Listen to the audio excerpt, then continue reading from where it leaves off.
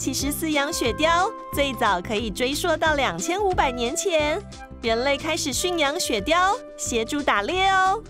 那雪貂有什么样的特性和哪些品种呢？雪貂的外形其实它们的身形蛮细长的哈，而且它们的体重大概也在0.7到2公斤左右。欧洲貂会比较大只一点，大概2点多公斤。对，那它们的特征就是因为身体细长，所以非常适合在一些小小的管道里面钻来钻去。甚至它们可以在跟身体同宽的一个管道里面就直接做回转，这是其他动物很难达到的。它们是属于食肉目，也就是说它们的主食仍然是以肉类为主。但是在我们现在饲养宠物貂的状况来说，它们都是吃专用的貂饲料，会比较合适。一天的话，甚至3到4餐是基础，甚至有些貂需要一天4到6餐。它们的睡眠时间非常的长，一天大概可以睡到14到18个小时。那它们活动的时间通常是早上跟傍晚的时候。有些貂在人类陪伴的状况下面长大，它们比较不咬人，但是有些貂仍然会因为好奇还是会咬人。貂的话有美洲貂、欧洲貂以及安哥拉。主要有这3种，然后在依毛色来讲有不同的颜色，像是有蒙眼貂啊、手炮貂啊、熊猫貂等等。哇哦，原来雪貂这么爱睡觉，一天可以睡10几个小时呢。它们的寿命也蛮长的哦。一般野生的雪貂寿命大约是5到8岁，驯养的雪貂则可能活到10几岁，所以它们均衡饮食就非常重要哦。那在台湾有哪些种类的雪貂呢？台湾的雪貂呢，它有分3种，一种是安哥拉貂，一种是亚安哥拉貂与一般貂。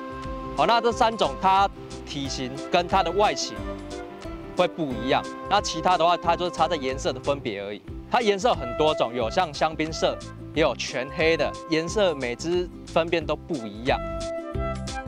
那像这只的话，它就是安哥拉貂。你看，它的毛很长，长到地上。弟弟这只，它就是一般貂，它毛比较短。好，那你看放在地上做个比较。好，这就是亚安哥拉貂。那安哥拉它还有个特点，安哥拉貂的话，你看它的鼻头有毛。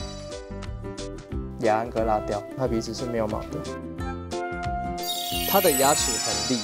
那因为他们在欧洲，他们是专门在狩猎的，所以它的牙齿特别利。他们有一个犬齿，这个犬齿是直接让动物致命的哦。外表优雅温柔的雪貂，却有着致命的武器。你们仔细看，是不是看到雪貂的牙齿上下各有一对尖尖的犬齿呢？这对犬齿就是雪貂攻击猎物的武器哦。雪貂细细长长的身体，加上软绵绵的毛，让人忍不住想要去拥抱它。不过雪貂身上都会散发出特殊的体味，这些体味有什么不同的作用吗？貂身上的体味其实分为几种，有2种主要的。第一个是它们的皮肤会分泌皮脂腺，那这个会带有淡淡的麝香味。那另外一种味道的来源是来自于它们的肛门腺，通常是貂受到威胁、受到恐惧的时候，它们会瞬间排放出非常恶心的味道，用来把敌人吓跑。如果是以皮脂腺这一块来说，它们发情的时候味道会比较重。那这个就会建议说，第一个我们可以常常比较频繁的帮它做洗澡的动作，把这些味道去掉，或者是帮他们做结扎手术，去减少发情的味道。那肛门腺这一个部分的话，基本上就要看貂的情绪有些貂真的太容易受到惊吓，它就一直在排放肛门腺，然后把家里臭的。那这种的我们可能就要借由医疗行为把肛门腺做去除，才可以减少它的味道了。各位小朋友，我们身上不是一直都臭臭的哦。当我们散发出臭臭的体味时，其实是为了吓跑敌人，还有在发情期要吸引异性时，才会散发出体味的。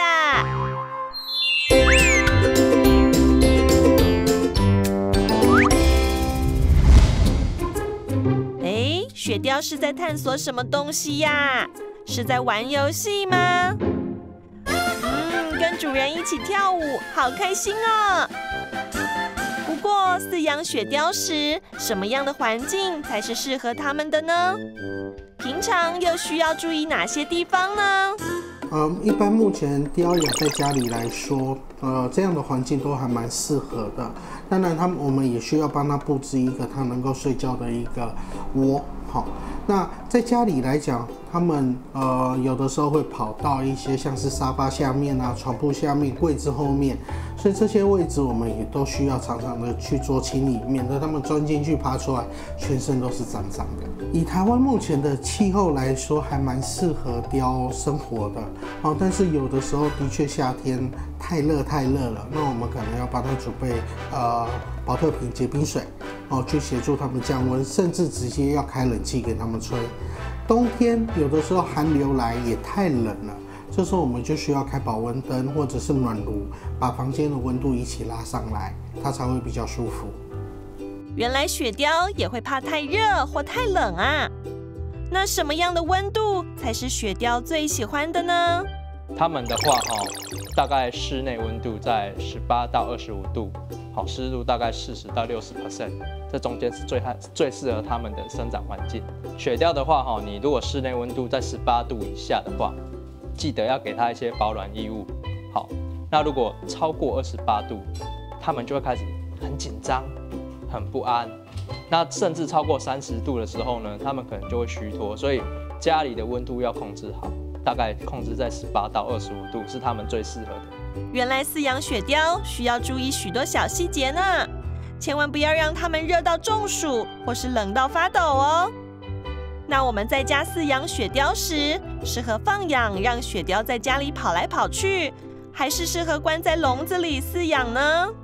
因为貂的好奇心非常的强，也因为它们睡觉时间也非常的长，所以会建议的是说，我们平常家里如果没有人在，我们的貂可能还是要关起来，以免它在家里到处乱钻、到处乱咬，咬到电线，可能也会有触电的危险。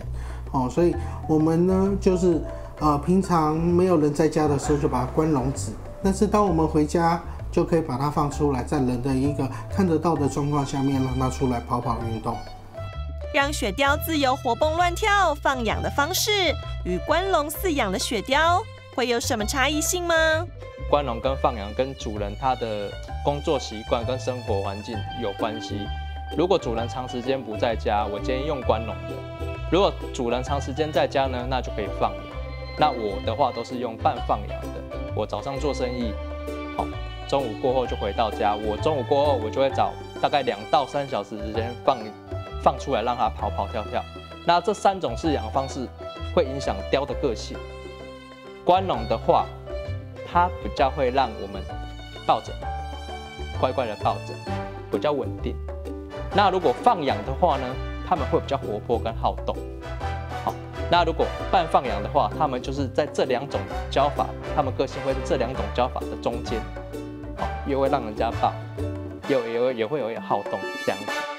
耶耶耶！最期待的时刻又来了，我最喜欢主人带我出去玩耍，可以到处跑来跑去，还可以认识新朋友。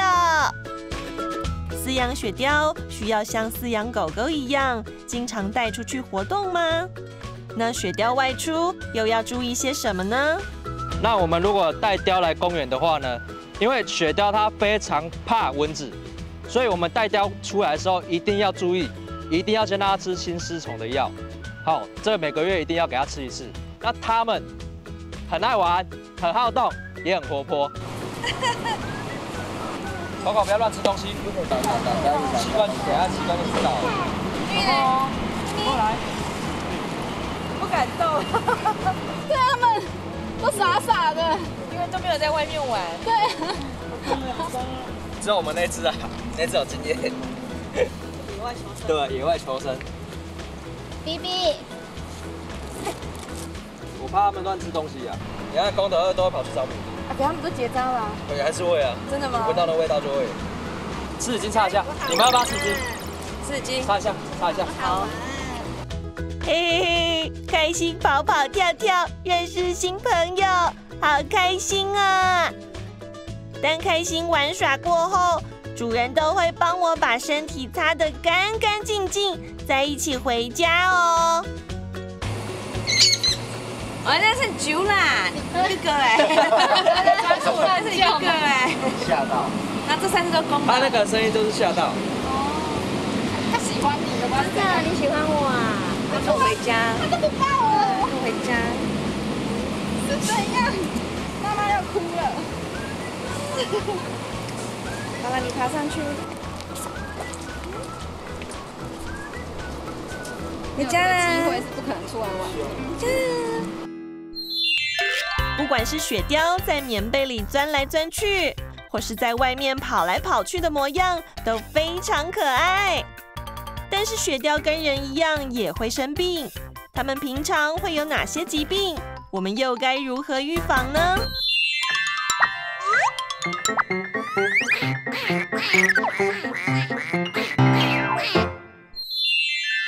所有的动物都会生病，那它们有可能感染人类的流行性感冒。那比较年长的貂呢，到后来有可能也会长肿瘤或者癌症。人类的话，如果感冒，就尽量不要去接触雪貂。如果真的要接触到雪貂的话，记得一定要戴口罩，因为这是人跟雪貂会互相传染的。假如雪貂它感冒的话，它会打喷嚏，会连续的一直打，会哈啾哈啾哈啾，会连续的，然后甚至会流鼻水。那这时候它就可能感冒了。那感冒的话，你也不用担心，因为它跟人一样，大概1个礼拜之后就会痊愈。像我们的去检查的话，一定都量体重，好，检查耳朵，检查牙齿。那耳朵很重要，如果耳朵如果有长一些粘稠物啊、分泌物跟一些黄色的一些那个分泌的那种东西，你就要注意了，有可能有耳疥虫。那这时候你就要去买耳疥虫专用的耳剂，然后来帮它点耳朵。哇哦，每只雪貂都有着不同的样貌，连眼睛的颜色都不一样呢。不过，我们平常要如何观察雪貂的健康状况呢？要看它健康的程度来说，我们还是要观察它的精神、食欲还有活动力，而且每天陪它玩的时候都要看它跑步的状况啊，这玩乐的状况是不是跟平常一样。当你发现说它最近懒懒散散的，然后脸脏脏的，流眼泪、流鼻水，亦或是说它玩起来好像玩不动，一下子就需要休息，像这样的状况，可能它就有生病的问题咯。那貂平常来说，半年到1年也都需要到动物医院检查一下，看它有没有什么状况，而且它们是需要打预防针的，所以每1年都需要打预防针。健康检查时，我们首先要观察雪貂身上是否有明显的疾病症状。另外，医生还会摸摸身体，听听体内心跳是否正常哦。来量体重哦，威力是662克。好，他之前是有稍微感冒有咳嗽的状况，那目前已经治疗1个多礼拜了。那今天的检查都还不错但是因为它是老貂已经有一些年纪了，所以相对上在尾巴的部分，因为毛囊退缩的关系，它已经比较长不出来了。好，不过整体而言，它还是还蛮健康的老朋友。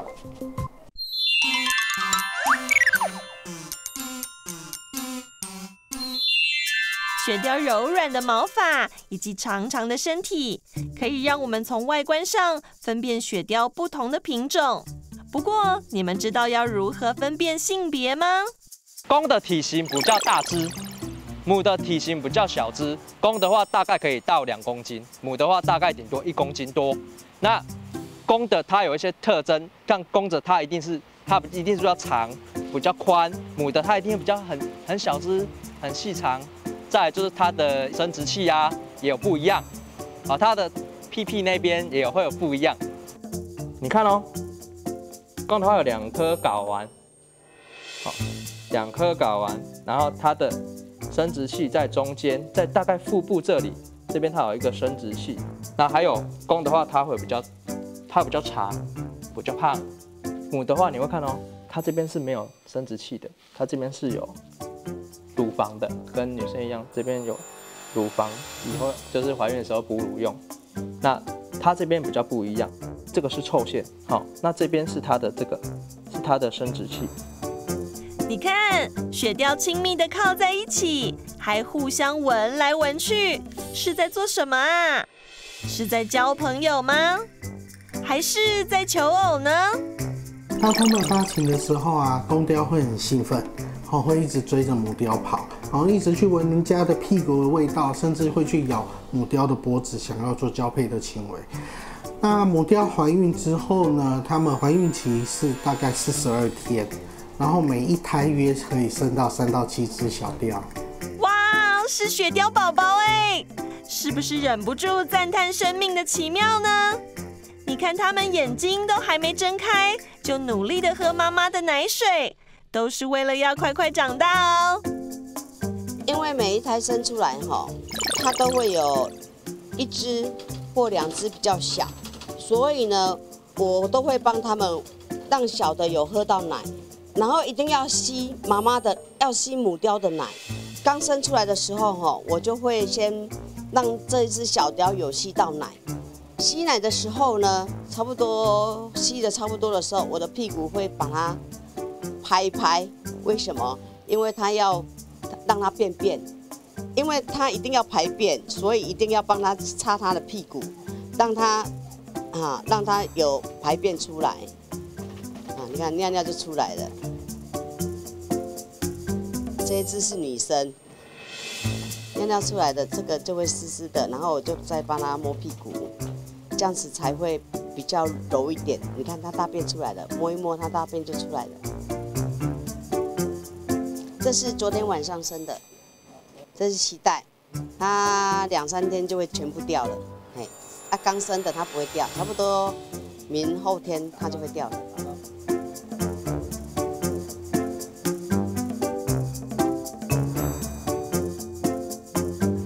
可是当它在大便的时候，它就会叫，妈妈就会紧张，就又把它咬进去，所以它周边都会有一些大便，所以每天这个布都要换。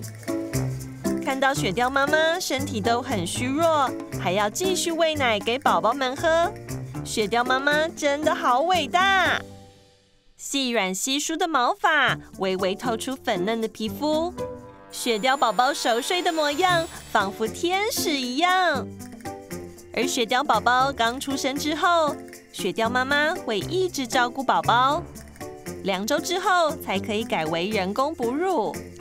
雪貂宝宝大约2个月后断奶，这时才可以喂食饲料。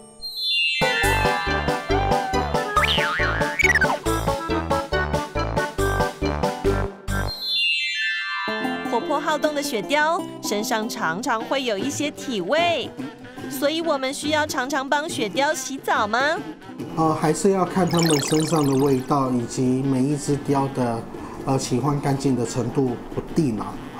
有的时候频繁一点，甚至1个礼拜可以洗1次。那如果说觉得它味道也还好，它自己整理的毛发也把自己整理得干干净净的，甚至1个月1次都可以。大家想不到吧？你们现在一定知道我们很爱玩，不过你们可能不知道我还会游泳哦。其实我们非常喜欢玩水，最喜欢在大热天时游泳消暑一下喽。其实养貂啊，它对我们来讲的话，我们可以互相陪伴。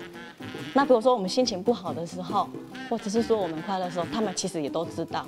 他们这种会想要咬你啊，是其实想跟你玩而已，或者是他们很好动，就都不是什么恶意的，就是要有耐心跟他们培养感情。久而久之，他们就是也都不会，完全都不会再想要咬我。对，就是所以养貂一定要是有耐心。我最喜欢跟他一起睡觉，他睡觉的时候都会塞奶，然后他有时候也会爬到我的床上，然后会咬我，就是把我叫醒。家里没有人的时候，他会跟我玩得很开心，然后有时候他会比较呆呆的，然后被我欺负，然后我觉得这样很可爱。